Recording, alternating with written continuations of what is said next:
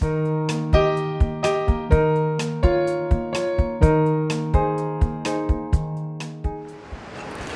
there! Guess what? You are on Capers Island State Heritage Preserve with me, Shane Ziegler, and I'm looking forward to showing you all the things you would have learned and seen and experienced if you had come on our field trip. We're sure sorry that you missed it, and we can't wait to show you around here. Check it out.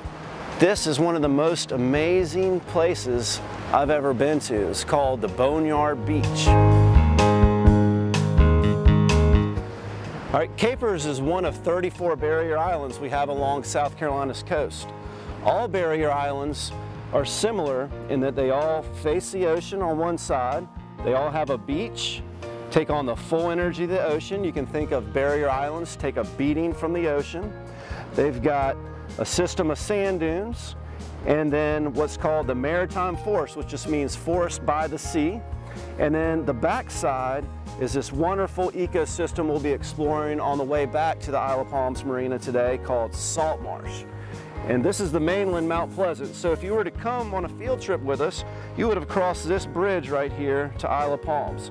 Notice all the houses. Isle of Palms is a lot different than the island we're on right now because Capers Island is completely undeveloped. Nobody lives on it. The state of South Carolina bought it for us to be able to enjoy. And I've got a blown up picture here of Capers Island. And all barrier islands are also similar in that on each end they are separated by inlets.